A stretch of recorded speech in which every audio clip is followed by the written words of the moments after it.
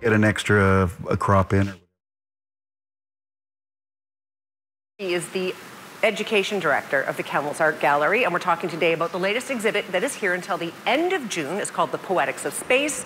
Thanks for being here. Thanks so much for coming. Yes. We also want to get out of the way first before we talk about this fantastic exhibit, that despite the fact that renovations are ongoing right now, the art gallery is very much open every day, so don't be afraid to come down and check it out. Emily, tell us a little bit about the Poetics of Space. Great. So it's here to us on tour from the Vancouver Art Gallery through this program called Across the Province, which they get sponsored through the Killy Foundation.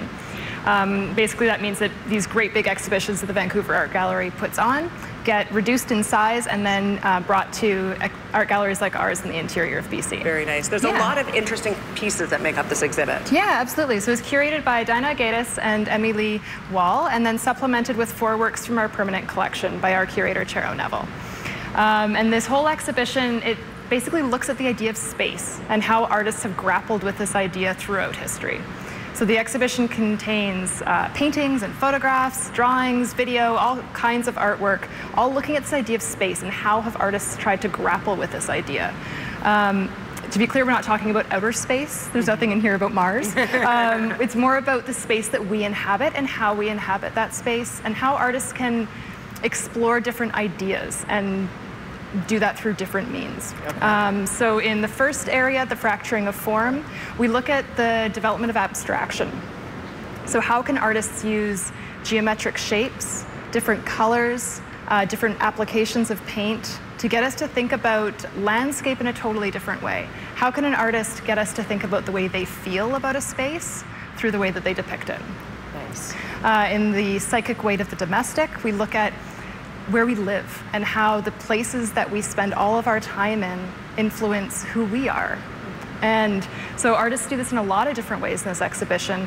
The main image that we've used for all of our marketing is this really beautiful pencil crayon drawing by Annie Pudaguk. And it's this really intimate scene of a young couple with their child in their home, and they're listening to the radio, and the child is playing, and we really get a sense of their life. There's another painting in here by an artist, Renee Van Helm, that's something more out of Dwell magazine or HGTV, looking this really idealized sense of home, which also actually depicts the home of one of our old curators, Susan Edelstein, which we find personally interesting. That works from our permanent collection. That's great. And then we have the mapping of space.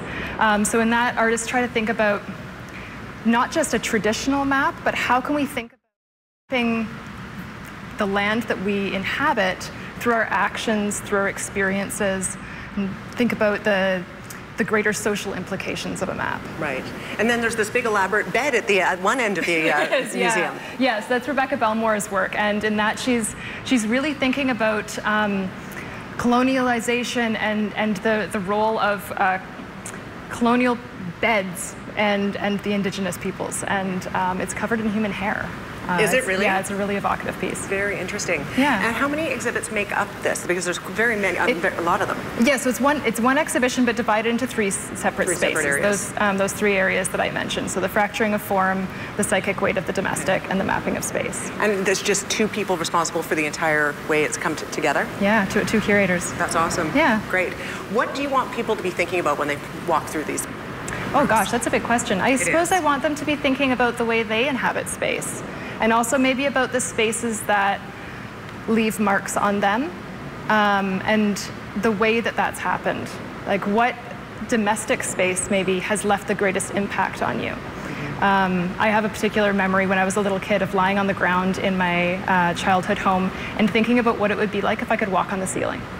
I have done the same. I remember that as a child. That's interesting. Yeah, and one of the works that's in here by Alex Morrison, he draws from memory the floor plans of every home he's ever lived in. And so when I look at that work, I'm reminded of this experience when I was, like 5, 6, lying on the floor of my house, trying to think about the floor plan, but upside down. Yes. We have this great resource area behind us here where we ask people to do that same thing, to draw from memory the floor plan of one of their homes.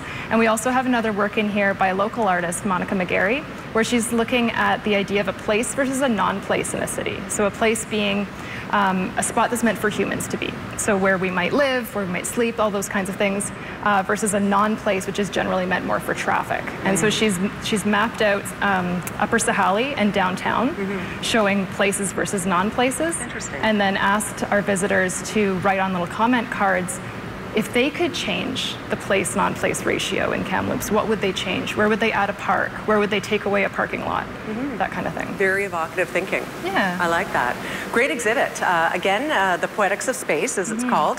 Fantastic layout here. A lot to see down at the art gallery, and it's here through until the end of June. Emily, thank you very much for being here today to tell us about it. Yeah, you're definitely encouraged to come down and check it out. And again, as a reminder, the art gallery is open despite the fact there are some renovations going on. Not a big deal at all. You can come down and check out this wonderful exhibit until the end of next month. We'll take a quick break. More Midday in 2 minutes. Stay with us.